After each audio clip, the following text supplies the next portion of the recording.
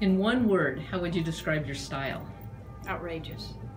If you could have lunch with any artist, living or dead, who would it be? George O'Keeffe. And what would you be eating? Steaks. These are funny questions.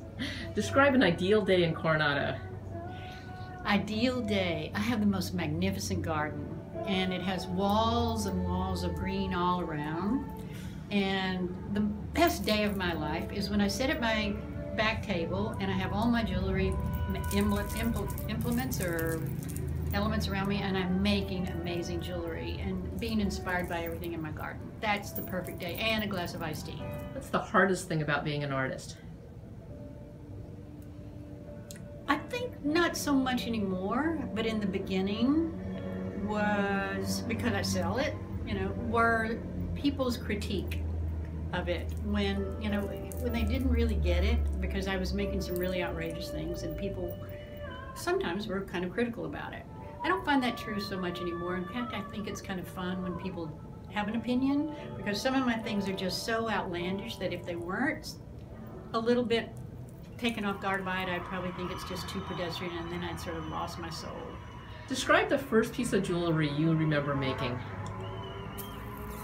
Well, this is kind of a little story, but I'm going to tell it real quick.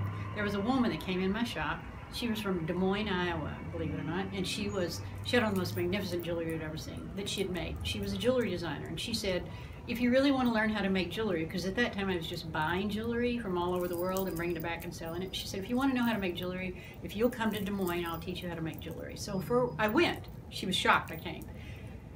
And for an entire week, I made the same necklace, and she would take it apart and we'd put it back together, her teaching me all of the crafts and all of the tricks and all of the techniques for making jewelry. And it was a lemon quartz necklace, I'll never forget it. And I sold it just like that, and it's gone. What's your favorite material to work with? It's all the organic stones. I like drusies, and I like labradorite, and I like really organic pieces.